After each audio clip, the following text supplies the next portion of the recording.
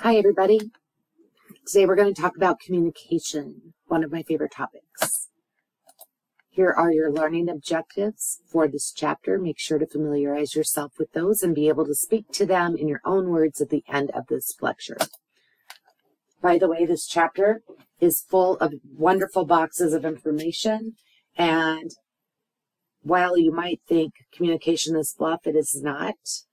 It is really and truly going to make or break how well you are able to form relationships with your patients and your colleagues in your patient care. So understanding this information and implementing different strategies is highly important to your career as a nurse or your career in anything that you choose to do.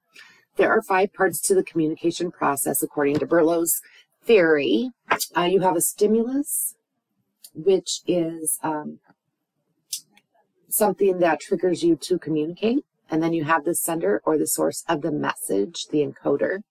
That begins the process. So the sender or the encoder transmits the message. The message itself is the communication product.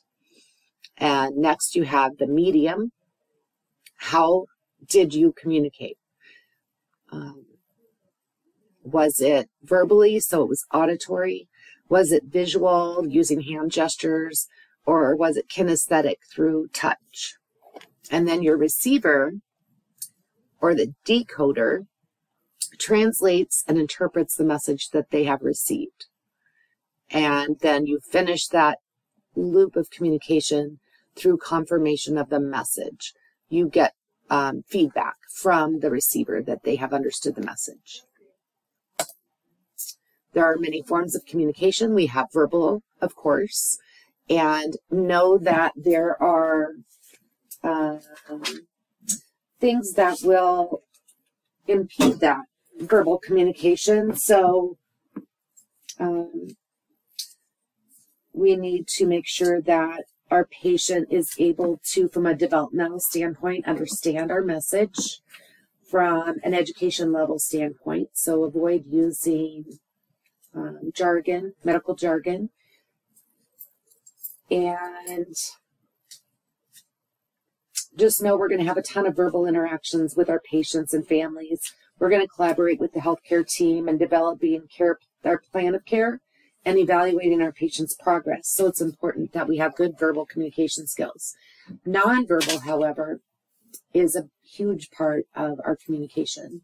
So nurses have to learn to control facial expressions because our facial expression can negate what we just said verbally to our patient.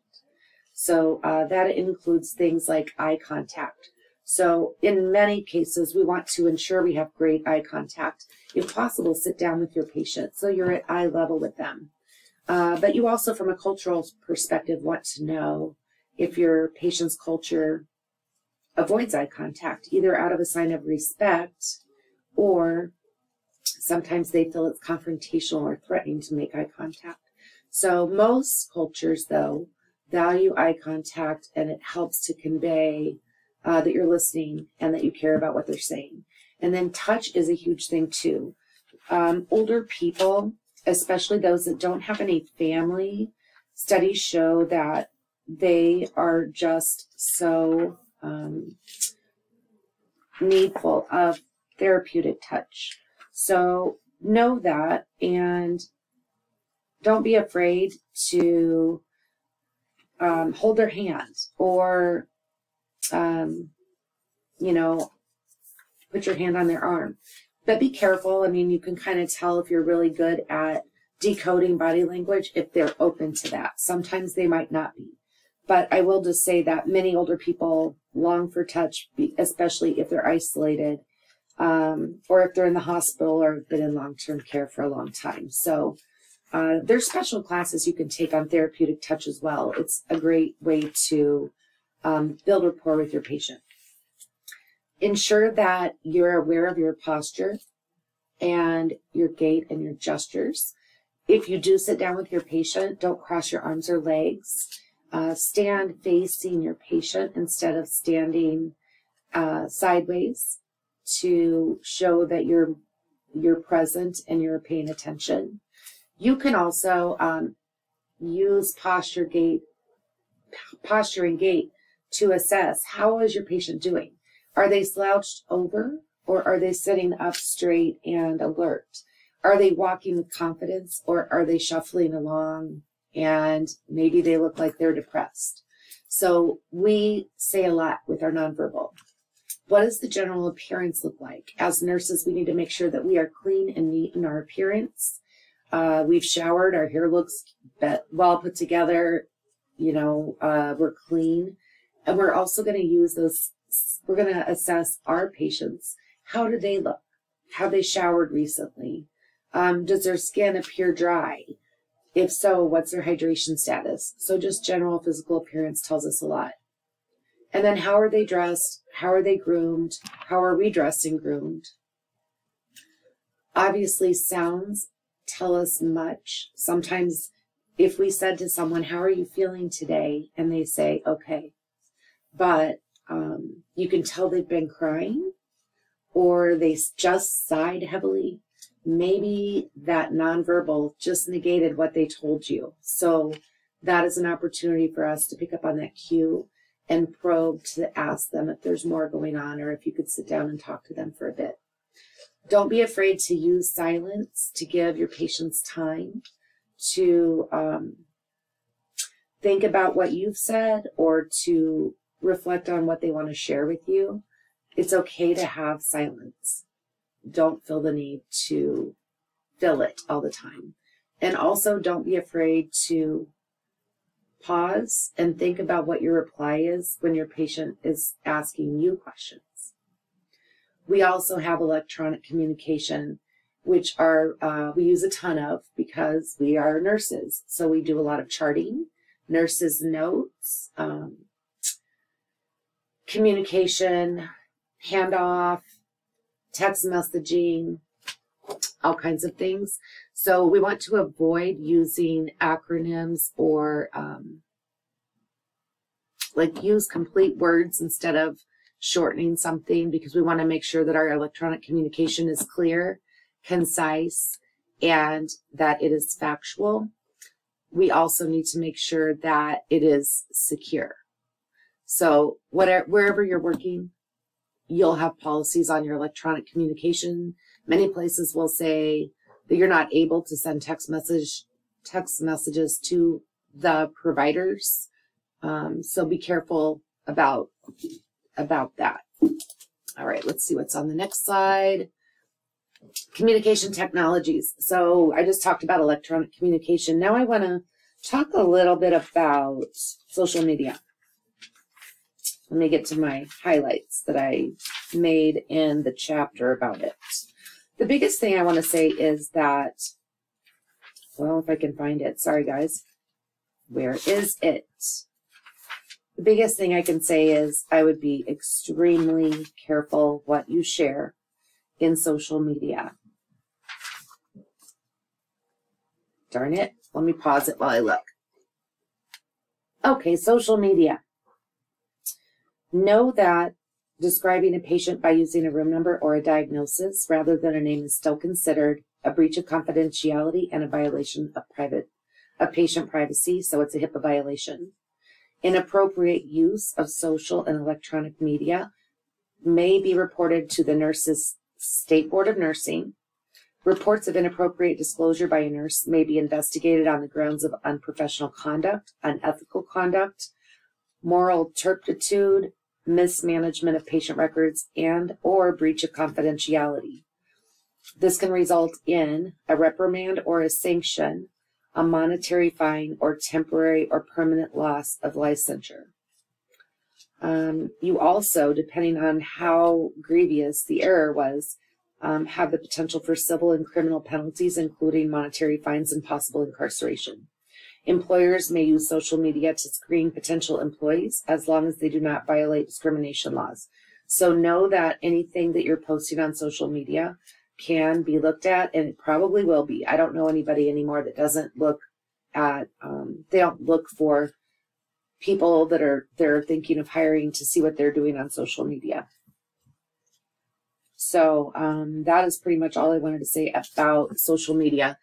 I already talked about email and text messages. Really, I didn't say anything about email, but it's the same applies. You need to use clear, concise, avoid jargon, avoid abbreviations, make sure they're sent in a secure format, not emails that somebody could potentially hack and read.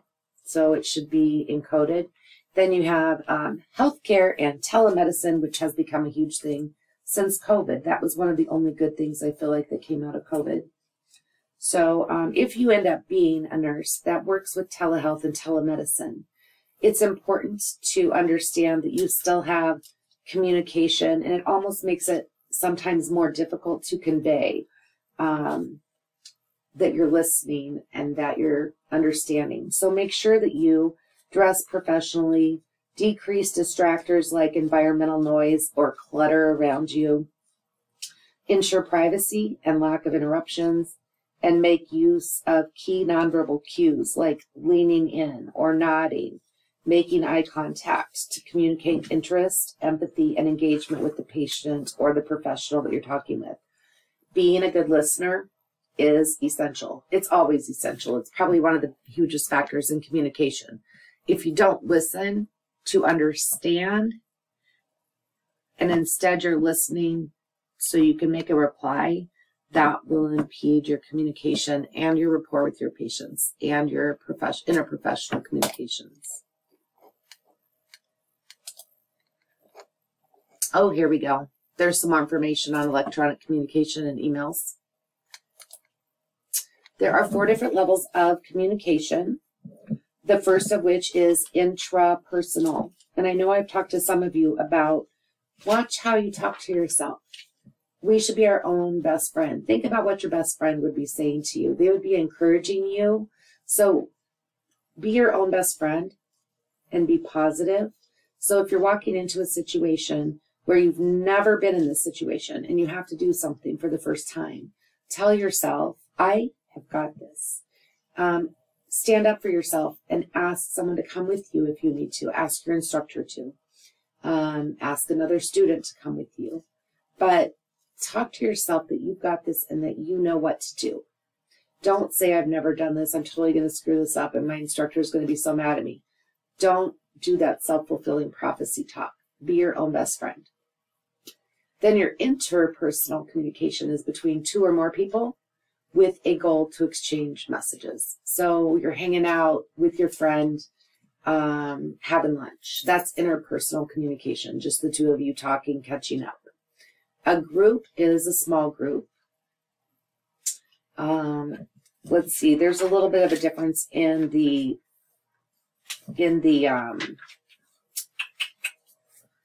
definitions. So a small group could be a staff meeting, a patient care conference, teaching sessions, or support groups.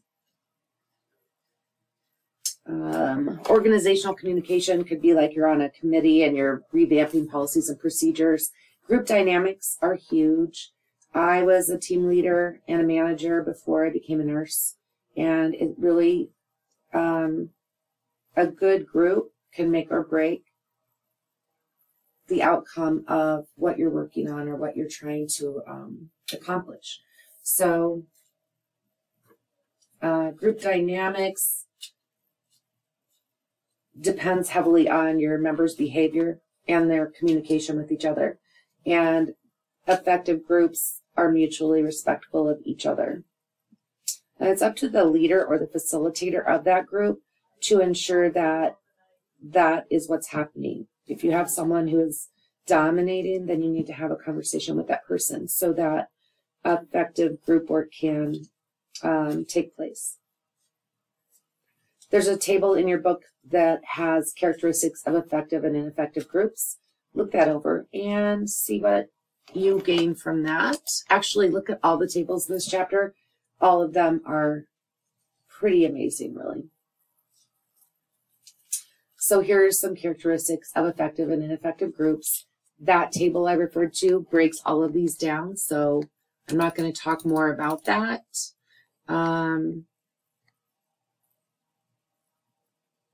I feel like you can look at that table. so please do. Factors that influence communication. I talked relatively briefly earlier in the chapter about knowing your patient's developmental level. And we talked about developmental level as it pertains to Erickson's model. So we are concerning ourselves with the middle to older aged adult. So what are some developmental concerns that you might have that would influence communication? And that applies throughout life. Gender can influence communication, sociocultural differences. So I brought up how some cultures may value eye contact, whereas others might not. Some cultures have a difference in what they consider personal space. So, for example, I believe the Latin cultures tend to be they'll stand very close to you, and you might feel like your space is invaded if you're used to having like 6 feet of personal space. So theirs is less than 3 feet. So just know that those cultural differences exist. And over on the side there, you have the little human. So 0 to 18 inches is considered intimate. Personal zone is 18 inches to 4 feet. Social zone 4 to 12, and then public zone. Roles and responsibilities. So if you are in a position of authority, but you are in a healthcare role, know that sometimes people will be intimidated by that. And we want to put people at ease so we can build trust. People's physical, mental, and emotional state make a huge difference in how we are able to convey a message. So if someone is in pain, or they have just received horrible news, or if they're in the middle of a manic state, we are not going to be able to communicate with them as effectively if we don't address what is happening. And perhaps we address what's happening and come back and have a meaningful conversation later if it's not a good time. Values can influence communication, and absolutely environment can influence communication. So I want to say, if you're in a patient's room, it is appropriate to ask if you can turn off the television or mute the television, turn down the music, ensure privacy. So if you have a room full of family members, ask that patient if it's okay to speak in front of them. If the environment is full of noise, smells, bad lighting, all of those things can affect the ability of the receiver to interpret or even hear the message. We've talked about SBAR before. SBAR is something that the U.S. Navy, I believe, used to convey information to ensure that nothing was left out. And I believe you know that SBAR stands for Situation, Background, Assessment, and Recommendations. We started using this when JACO wanted us to address and eliminate breakdowns in communication and the potential adverse effects that happen because of those. So they included a goal to improve the effectiveness of communication among caregivers. So implementing a standardized communication tool has shown to reduce the risk of transmitting inaccurate and incomplete information. So using an SBAR form when communicating amongst the healthcare team, and doing so when you can and as much as you can in front of your patient. Okay, I'm back. I had to pause it for a moment. We're going to go to the next slide. I believe we have said enough about SBAR. All right, the therapeutic relationship. Know that the therapeutic relationship is something you're going to want to understand fully. A therapeutic relationship exists among people who provide and receive assistance in meeting human needs. And it sets the climate for the participants to move toward common goals. So One example of a therapeutic relationship, of course, is the nurse-patient relationship.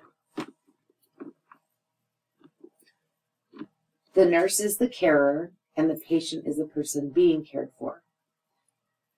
So we need to set up this relationship in the context of mutual respect and value. That relationship is focused on promoting or restoring the health and well-being of the patient. The quality of the relationship between these people is the most significant element in determining its effectiveness. So, the most common failure in this type of relationship is the failure to establish rapport and a helping trust relationship with the other person. It is a professional relationship.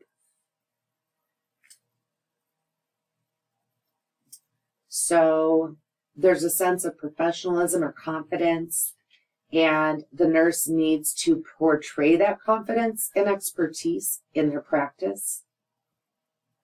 If you do that, your patient is more likely to trust and value you and your coworkers. So be confident and confident, and focus on your patients. Avoid sloppiness, inattention, inappropriate behavior, or other breaches of professionalism, because it undermines professional image of nurses and the effectiveness of our individual nurses. Characteristics of this therapeutic nurse-patient relationship include a caring, person-centered relationship. It's dynamic. Both of the people providing the assistance and the person being helped are active participants to the extent that each one is able. It's purposeful and time-limited. So you get together, you get to know what's going on, you help set goals, you use the nursing process. Those goals might shift and change over time, but it is time-limited.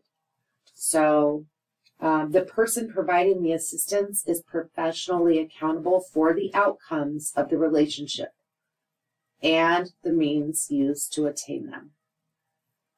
Be sure that you are honest as you possibly can be, and do not promise to provide more assistance than you can offer.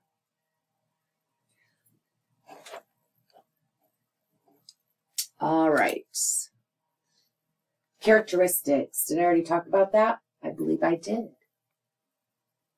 I guess I need to ensure that I'm forwarding my slides. I'm looking at the textbook at the same time. So, the phases of the helping relationship.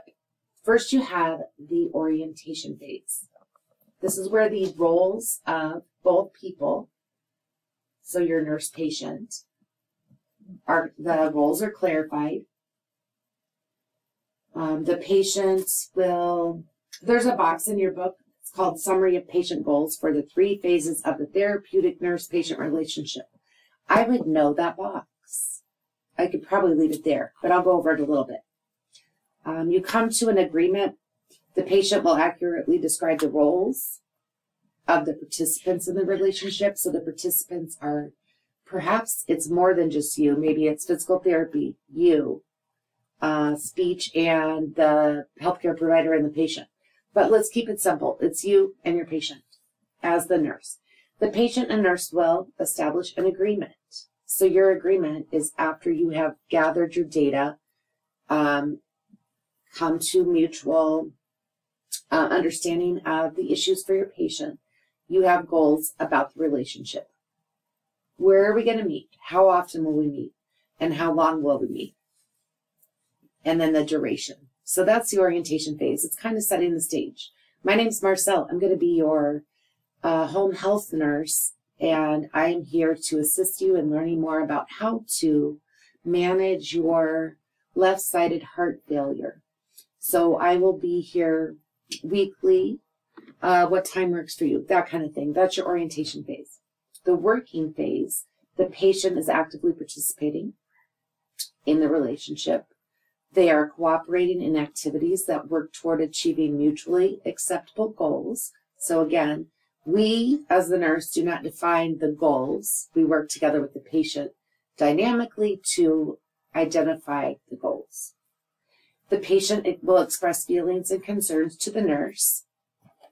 And then in the termination phase, the patient will identify the goals were accomplished or that they made progress towards their goals, and they'll verbalize feelings about the termination of the relationship. All right, let's go to that next slide. And pretty much what I just said was that table.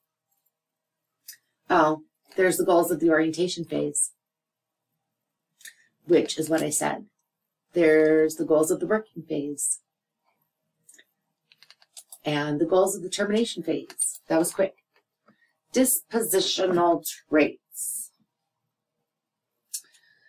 What factors promote effective communication? Your behavior or dispositional traits will affect this. This includes how you come across to the patient. Are you warm, friendly, and approachable? Can patients feel comfortable expressing themselves? And do they feel that they are respected for who they are? Does the nurse identify with what the patient is going through, but not pity them? Instead, empathize with them? So I want to talk about the difference between empathy and sympathy there. Empathy is an objective understanding of the way in which the patient sees their situation. You identify with the way the other person feels, putting yourself in another's circumstances, imagining what it would be like to share that person's feelings and communicating this understanding to the patient. So the patient tells you a whole long story, and then you can reciprocate back to them, or that's not the word I want. You can reflect back to them.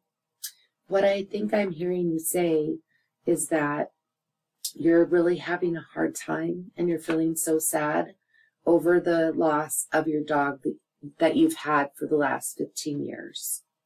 So you are reflecting back to them, you're putting yourself in their circumstances and repeating back in a caring manner that you understand. In contrast, sympathy is the expression of sorrow for someone's situation. It does involve compassion and kindness. However, sympathy shifts the emphasis from the patient to the nurse, because the nurse is sharing their feelings and personal concerns and projects those onto the patient. An empathetic nurse is sensitive to the patient's feelings and problems, but remains objective enough to help the patient work to attain positive outcomes. So here are some other examples. This must be a hard time for you. How are you coping? Is there any way that I can be of help? When the patient and family sense that you have some idea of what they're experiencing and that you are committed to helping, the basis is set for a trusting nurse-patient relationship. So that is what I want you to know. The rest of these traits on here, let me see if there's anything else I want to mention. If you say you're going to be back to check on them in a half hour to an hour, please make sure you do that. Because if you do not, then you break your word. And that is all you have sometimes. If you don't know an answer to a patient question, don't make something up. Tell them you don't know, but you will find out. Do you convey caring about them and their situation? Do you present yourself as being competent and knowledgeable? Make sure you're aware of how you're coming across. It's okay to say you don't know. None of us know everything, trust me. No one does. We're constantly learning in this profession. You must also establish and build a rapport with your patient. Every encounter with your patient should be a purpose and it should have an objective, and that needs to be shared with your patient. You need to make sure your patient is comfortable and in a comfortable environment. People in pain or suffering may not be open to your communication. Plus, we must be cognizant of patients' privacy when delivering messages. You know, if we're in the emergency room and all we have is a little curtain around us, your patient might not be as willing to share with you private information that is sensitive. We must remind our patients that our conversations with them are private and only need-to-know information would be passed on to people directly needing to know that information to care for them. We never draw attention to ourselves, ever. It is all about the patient and their needs. You need to pay attention to what is going on with the patient through nonverbal gestures, listening, and demonstrating interest in what is going on with them. Make sure you pace your communication at a level in which the patient can keep up and actively understand and have time to ask questions.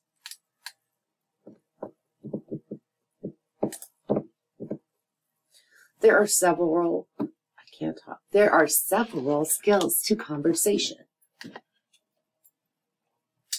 Intonation is the tone of your voice. That includes pitch and volume. When I was a child, I knew when my mother was pleased with me or when I was in trouble just by the tone of her voice. That might bring back some memories for some of you also. You need to be knowledgeable about the topic of conversation and know the resources to tap into if you need to research a topic more. You have to be flexible in nursing. I feel like we say that all the time. You usually will hear us say, oh, we're going with plan B. You always have to have your plan B. If the patient wants to discuss something you had not intended to talk about, you have to be willing to let them talk about it. Stay on one subject at a time so you don't confuse the patient or make them think that what they're saying or what they want to talk about is not important. Make simple statements in layman's terms. Avoid words that have different interpretations, such as health. If you say the word health, it can have different interpretations. Denotation is the dictionary meaning of a word, and connotation is the implied or emotional meaning of the word. For example, the word baby is used in different situations and can have totally different meanings. Be truthful. If something is going to be painful, tell them what they will experience ahead of time. And don't use cliches. I don't know if that's going to be in here somewhere, but seriously avoid those. And do not give them false reassurance. Keep an open mind and take advantage of all good times to communicate with your patient. Good listening skills are imperative to the nurse. We need to understand our patients and their needs, and we need to evaluate if something needs to be addressed immediately. So be aware of your body language. Look directly at your patient. Get at their eye level. Sit down if you can. Remember the eye contact if it is culturally appropriate. Lean in or forward. Keep your arms relaxed. Don't cross your legs. Be alert and engaged. Keep the conversation natural. Use gestures like head nodding to show you are understanding what they are telling you. Take the time to think through your responses. Don't already be thinking what you're going to say when the patient is still talking to you. I said that earlier. Listen to understand, not to respond. Never pretend to be listening. People can tell when you're not. List 4 themes or topics the patient is covering and what may be missing. So keep a list. There's nothing wrong with a bit of silence, or if you feel it calls for it, some therapeutic touch for reassurance. Therapeutic touch is very important in nursing. It conveys caring, concern, or encouragement.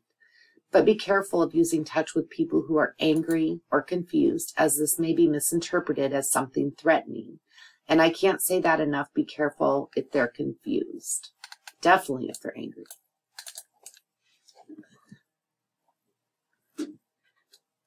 The interview is an important process of obtaining accurate information and collecting accurate data. There are a few things you need to know about how to do a good interview. This slide, if you don't know what all these terms are, you kind of need to know these terms. So make sure that you understand assertiveness versus aggressiveness, open-ended questions versus closed-ended questions. What are validating questions? What are clarifying? What's a reflective question? What are sequencing? So understand all those terms. Active listening involves giving your full attention to the person speaking and not thinking ahead of a response and not interrupting them. Face your patients, make eye contact, and focus on only the conversation at hand. Provide a comfortable, private environment to enhance the active listening experience.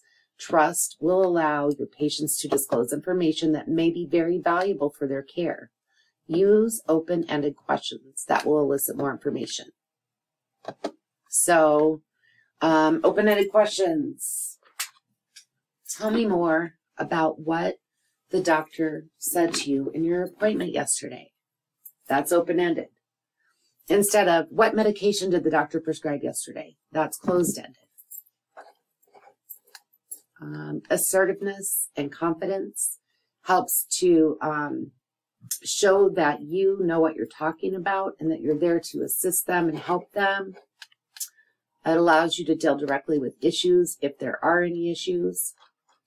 Restating in your own words to allow the patient to acknowledge that you received the message correctly is your reflective questions or comments. So you listen to what they said, repeat it in your own words, and then ask if you understood that correctly. There are good examples of this in the textbook. Clarifying allows us to make sure we receive the message correctly, which is what I was just saying. Always do this if there is a doubt.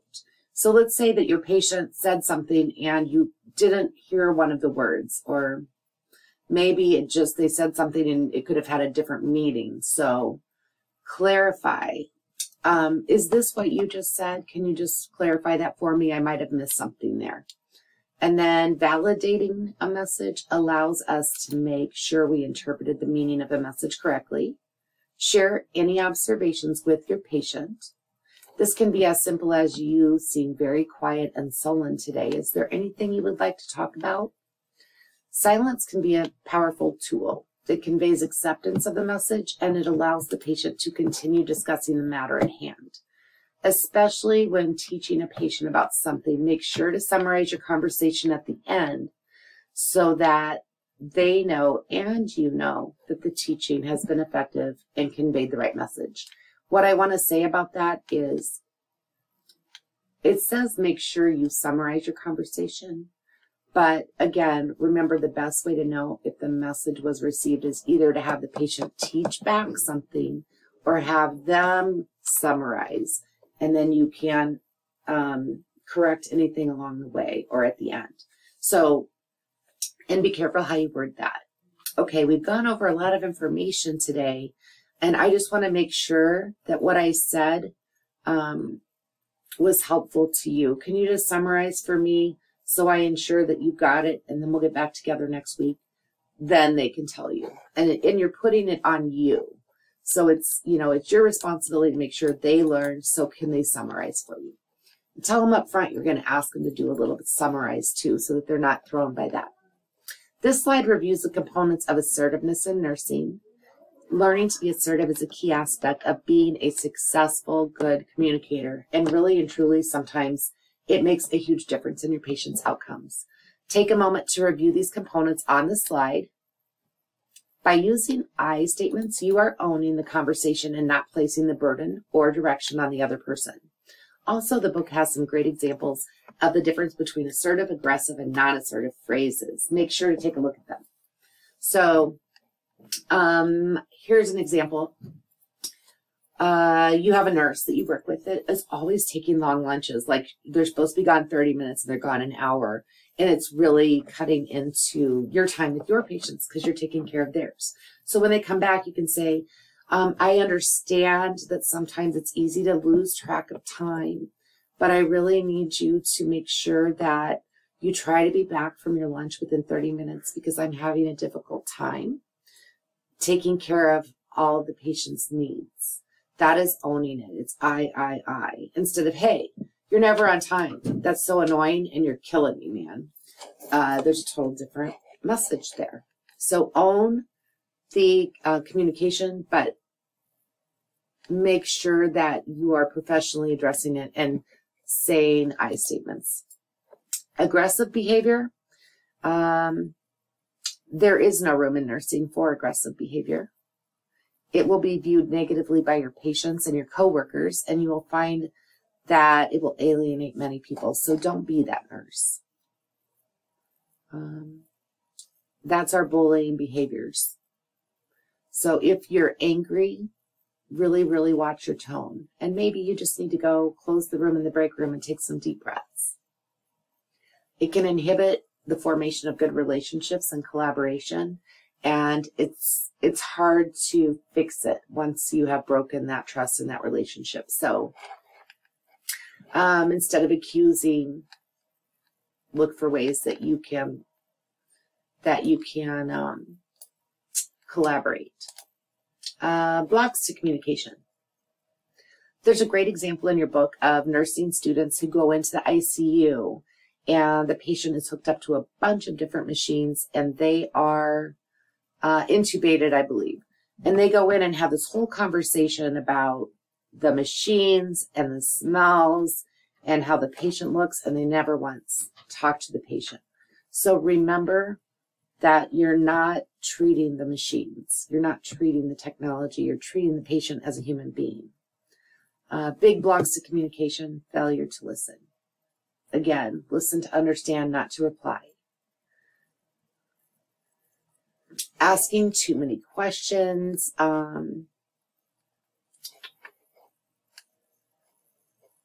Try using open-ended questions. Because if you do that, you'll need to ask fewer questions. Non-therapeutic comments and questions.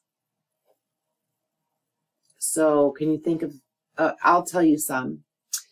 Let me think about it for a second. Non-therapeutic.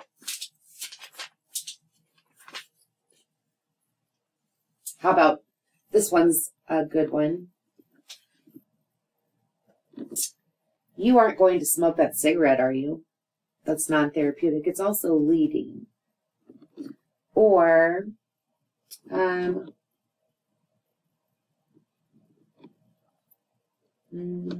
everything will be all right. That's false reassurance. That's not therapeutic. And let's see. Let me find another one. Oh, wow. Do not, and I know some of you do, it's a habit you need to break. Don't refer to your patients as honey or sweetie. Also, do not talk to your patients like they're babies. That is disrespectful, and it's a form of ageism. So when you go in to talk to your patients, use your normal speaking voice. Be calm. Don't offer personal advice unless you're asked for it. That applies in any relationship, I feel like. And avoid using questions that contain the words why and how, because they can be taken as judgmental. So don't start your questions with why and how. The whole book gives several examples of all of these, and you need to understand and recognize, because all throughout nursing school and even into the NCLEX, there's a lot of questions that you have to pick the most appropriate response. And if you choose one that says, why couldn't you sleep, over tell me more about your sleep pattern, then you've not learned that. So no whys and hows. Stereotyping or talking down to your patients, which I already talked on that. Avoid that ageism. Not just ageism, though. Don't stereotype or assume your patients will behave or respond to treatments based on race, culture, religion, gender, or age. Every person's experience is individualized. And don't talk down to your patients, or I already said this, don't use the words honey or sweetie. They are not 2 years old. It's offensive and it's not appreciated. Disruptive interpersonal behavior. I think this slide is pretty self-explanatory just looking at it. Bullying or incivility can be a problem in the workplace, and I'm just going to say that sadly many of you will see that. It is considered lateral violence. Nurse-to-nurse hostility is called horizontal violence or bullying.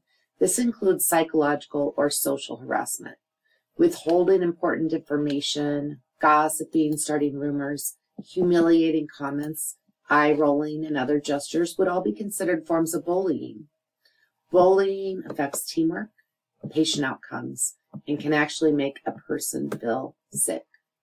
Don't let yourself become a victim of this. Be proactive in recognizing it and working towards education on the subject and changing the behaviors and culture of the workplace. I will also say, document it. Bring it to your superiors. Many places have policies, and if they don't, they should, against that lateral violence and the bullying. Unfortunately, negative communication with physicians is still a problem. It is almost inevitable that you're going to come across a physician who will, as we used to say, ripped me a good one, and they usually like to do it in front of your peers or patients. You need to respond to this behavior immediately with the physician in a private setting, document the occurrence, and report it to your nurse manager. And unfortunately, a lot of the stuff that I just shared about nurse to nurse, I had all these happen to me when I was a new nurse.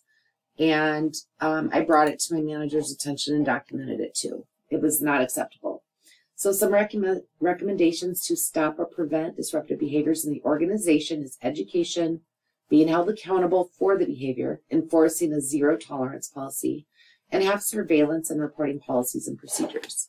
Horizontal violence, or also known as lateral violence or workplace bullying, is described as non-physical, hostile, aggressive, and harmful behavior towards a coworker or group via attitudes, actions, words, and or behaviors. And it's characterized by behaviors such as making snide, belittling, or sarcastic comments. Incivility is defined as low-intensity, deviant behavior with the ambiguous intent to damage the target, breaking the norm of mutual respect in the workplace. Uncivil behaviors are rude and discourteous, revealing the lack of respect toward the others. The American Nurses Association defines bullying as repeated, unwanted, harmful actions intended to humiliate, offend, and cause distress to the recipient. The dictionary's definition of mistreatment or abuse of someone vulnerable by someone more powerful. Incivility, bullying, and violence in the workplace are serious issues in nursing, with incivility and bullying widespread in all settings. Incivility is one or more rude, discourteous, or disrespectful actions that may or may not have a negative intent behind them. All right. Verbally and physically aggressive patients. You're going to have that too, sadly. So these acts include physical assaults and threats of assault directed toward persons at work on duty. Verbal harassment, threatening, yelling, bullying, hostile sarcasm. Nurses should respond by maintaining a professional demeanor, respond assertively, address the issue directly with those involved, seek guidance and support through the nurse managers or other appropriate channels. Impaired communication. That can affect every part of a person's life. It's essential to know how to work with patients who are visually and or hearing impaired, patients who are cognitively impaired, unconscious patients, and patients who do not speak English, as these will be patients you will encounter often in your nursing career. For a visually impaired patient, always announce your presence when you come into the room and make sure you use a normal tone of voice and tell them before you're going to touch them. For a hearing impaired patient, you want to make sure to get in their line of vision when coming into the room and before touching them. Talk directly and distinctly to them in their line of sight. Remember to mute the TV as well. Many have learned to adapt and read lips that have hearing impairments. Use gestures and, if necessary, write things down. With patients who are cognitively impaired, you want to maintain eye contact to keep their attention and be in a place with minimal distractions. Remember, your distractions aren't just environmental. They can be pain or smells, that kind of thing. Keep all communication simple and to the point and in small doses. Avoid open-ended questions and give them time to answer. For patients who are unconscious, I'm going to give you an example. Avoid saying, what would you like to wear today? Or what do you want for breakfast? And say, would you rather have oatmeal or toast? Would you rather have the brown pants or the gray pants? So it gives them a short, they only have to come up with black, black or brown pants. I want oatmeal. For patients who are unconscious, you want to be mindful of what is said in the room, as they are most likely still able to hear you. And you should just assume that everyone can hear everything you say. Talk to them in a normal voice and tell them everything that you're going to do prior to doing it. Keep the environment quiet and peaceful if possible. And then for patients with English as a second language, you always want to use an interpreter. Speak in simple terms and use demonstration when you can. All right, guys, that's the end of this communication chapter.